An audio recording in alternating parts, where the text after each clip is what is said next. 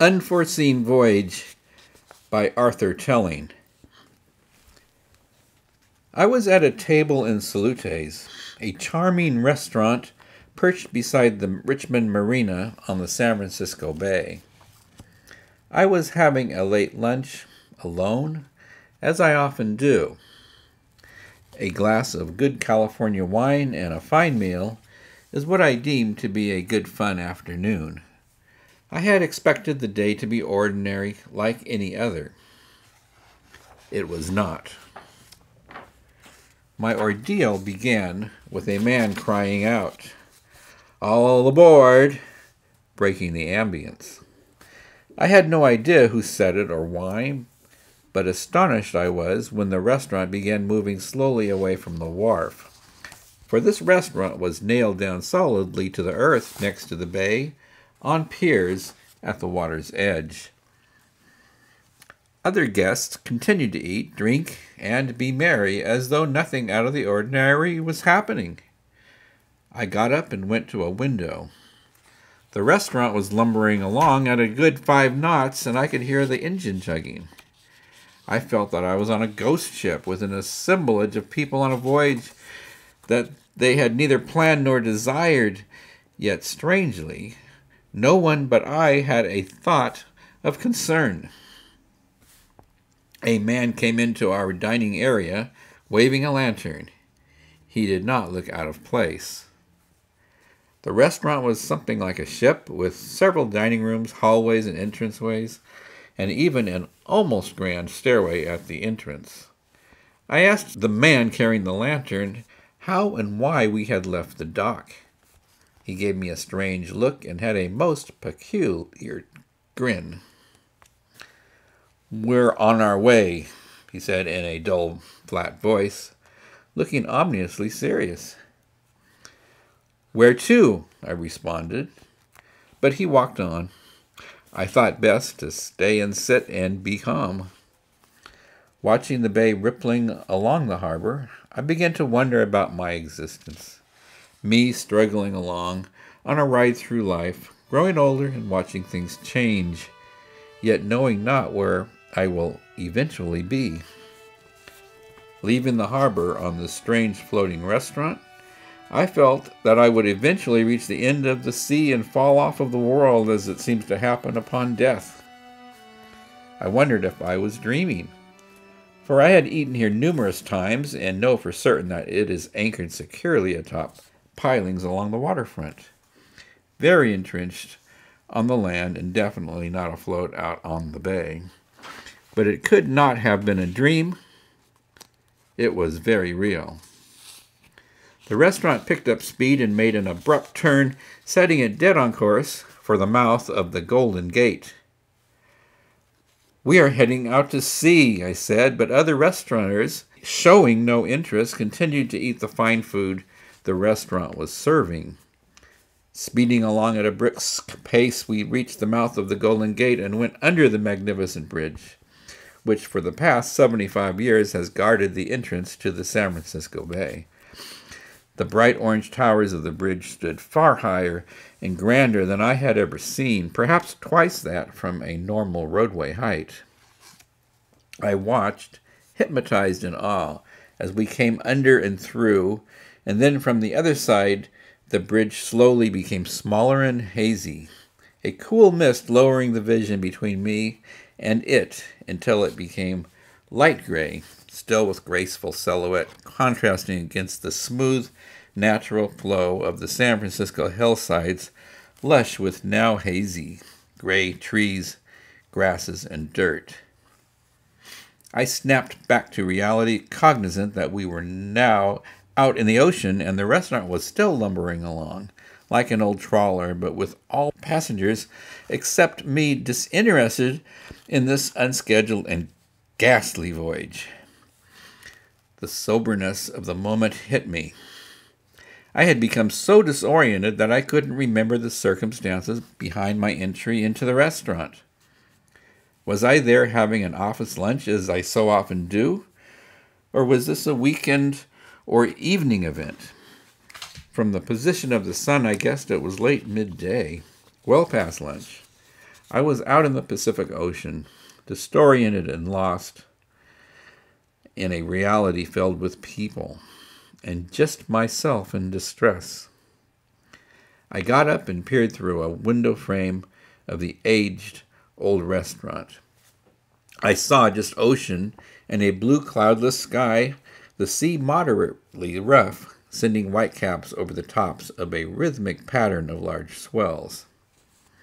I walked about, staring enviously at the other people, all of whom seemed content and happy, drinking wine or sipping coffee and partaking in the restaurant's French bread and olive oil. I felt like the biblical Adam looking in on a Garden of Eden whose inhabitants accept their given roles and identities, not ever thinking about life's greater meaning, content living what seems a meaningful life. It is something of which Western philosophers have beckoned with.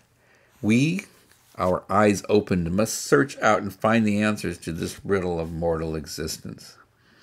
We will not be here sipping wine and eating pasta forever.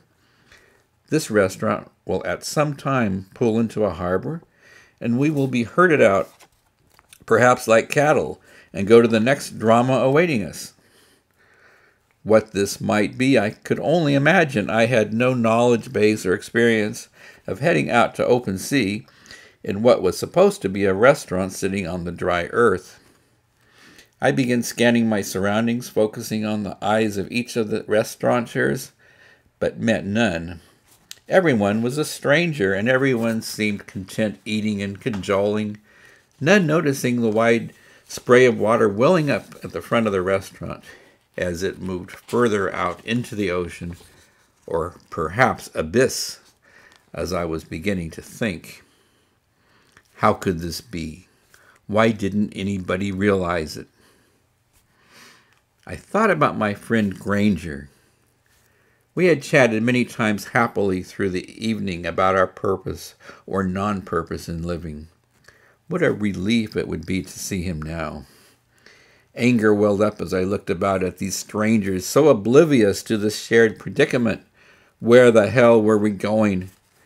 I felt very alone. Near despair, I sat down at a table and stared into the horizon, which we were now barreling toward. Water and whitecaps was all I could see, the brisk blue sky fading to a purple red in the distance.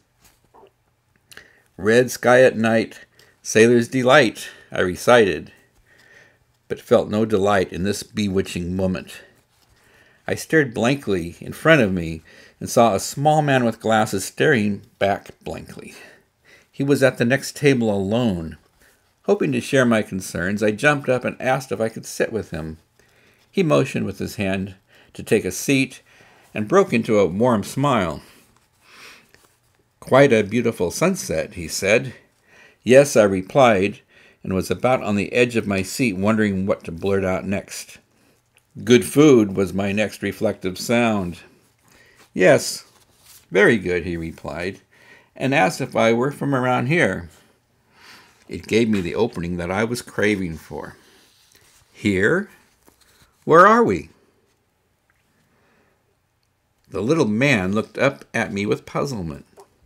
Where are we? Well, I'm here enjoying this fine lasagna, and here are you without a thing in front of you. Let me buy you a drink. He motioned for the waiter, but I waved him off. I wanted nothing. I turned to the stranger and asked him where he thought we were headed. Good question, he responded. I believe it will be a prosperous good year. I pointed out to the sea and said, no, out there. He strained his eyes, took off his glasses, and looked again. Beautiful sunset, he said. This man and me were not on the same wavelength. My feeling of despair returned. I thanked him for his hospitality, got up, and moved back to the empty table next to his. I was alone, all alone. Still without knowledge of my destination, I began examining my thoughts and feelings. I had to put this together and come to some kind of resolution, or perhaps go mad. I struggled with all that I possessed, a wealth of accumulated knowledge given my age and background. I settled on this being a living symbol of my mortal existence.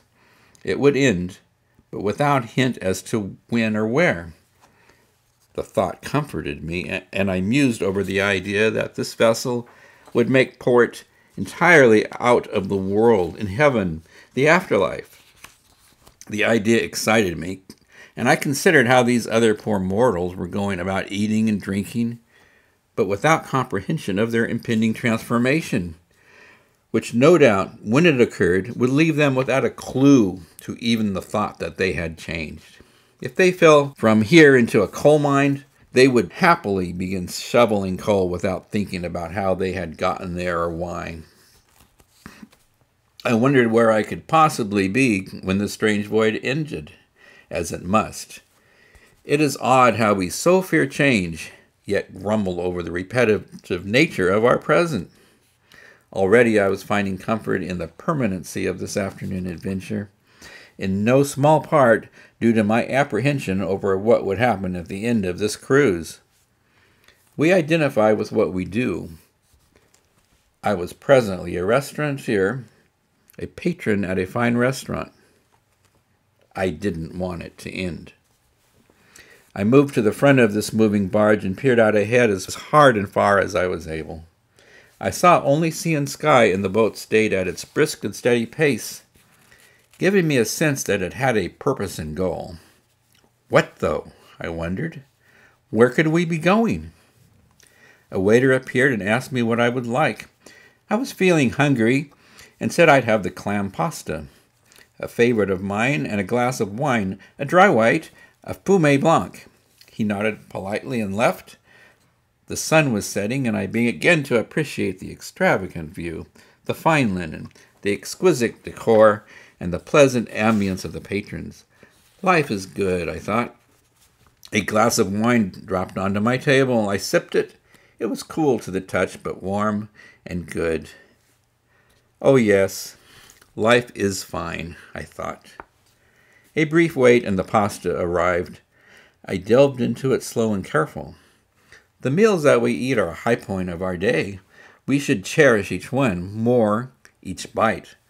The clams were cooked in the shell, circled around the pasta that sat at the center of the plate, a sprig of parsley strategically placed atop.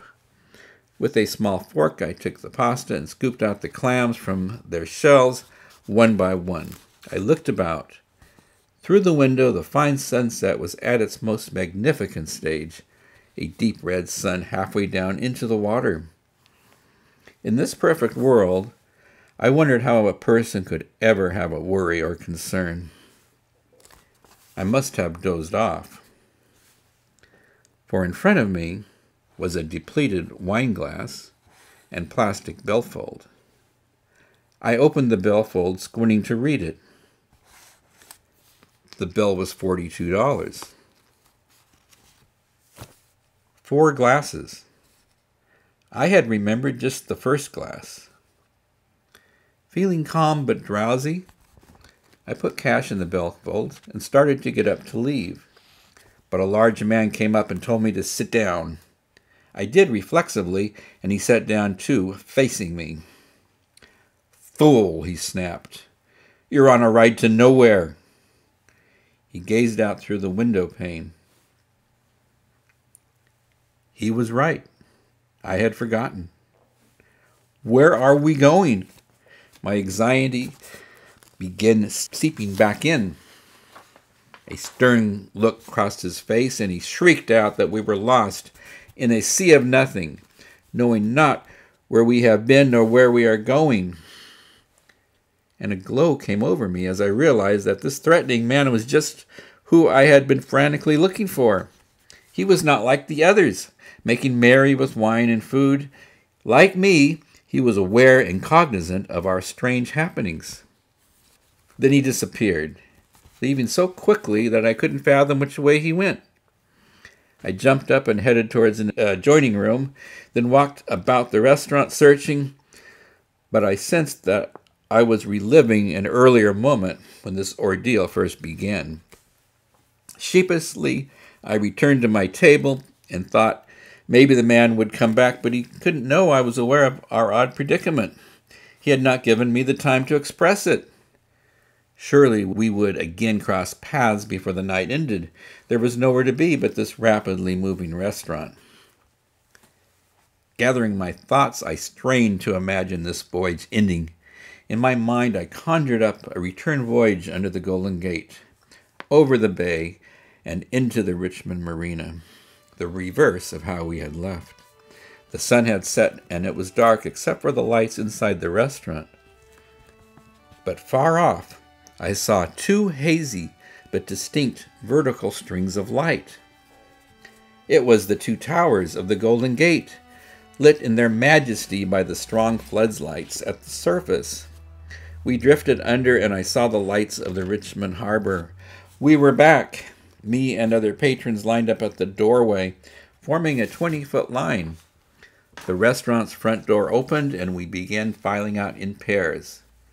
The cool air of the night told me that this ordeal had ended. I glanced to my left and saw there the man with the penetrating eyes. But he was looking straight ahead. The parking lot was dark, but began to light up with the headlights of cars revving their engines and shuttling out of the parking lot. I stood in the lot and watched as they left, feeling as though I had come to the end of a long but successful journey. I hopped in my car, now alone in the dark lot, and started for home. I glanced once more at the restaurant, now dark. On the steps, silhouetted against the sky, was a large man, the man with the penetrating eyes, menacing looking now, and staring right at me. Fear welled up in me. I hurried on home. In my armchair, through the window, I see the sun's powerful red-yellow rays breaking through the last remnants of the evening's dark blue-black mysteries. The morning display is a grandiose demonstration of what is good. Life is awakening as it does each morning. I chuckle as I think about the man with the penetrating eyes, recalling the sight of him in silhouette as I drove away from the restaurant. Has he yet found his way home? I wonder.